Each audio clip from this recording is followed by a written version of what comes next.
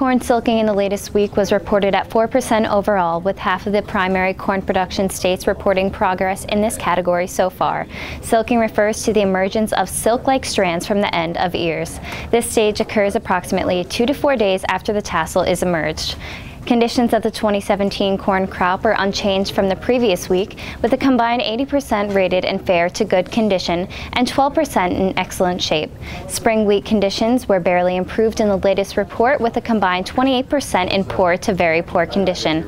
Pasture and range conditions were also slightly downgraded in the latest week. On the plains, isolated showers and thunderstorms are providing only spotty relief from widespread dry conditions. The region's most serious drought covers the northern plains. For continued updates on the 2017 growing season, subscribers should click on the news link in COMTELL. In other news, Urner Barry Newswires has released the pre-report survey of estimates ahead of this week's quarterly hogs and pigs report. Here's Thomas Lloyd with the details. Analysts predict the quarterly hogs and pigs report, scheduled for release Thursday afternoon, to show moderate increases in all categories. The all hogs number is predicted to be up about 3.3% from a year ago, while the kept for breeding figure is at 1.4% over last year. Hogs kept for marketing were pegged at 3.4% above a year ago. Summer and fall farrowings were seen up slightly from 2016. The projected percentage increase in supplies is less than that of the additional processing capacity to come online this year.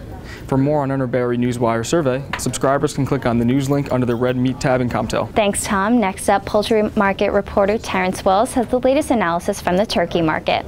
Not since 2012 has the whole-body turkey market been as precariously positioned as it is right now, with year-to-date slaughter running in the 4th highest position ever, and whole bird inventories currently ranked 3rd behind 2009 and 2013. It's not too surprising that the market is in the shape it's in.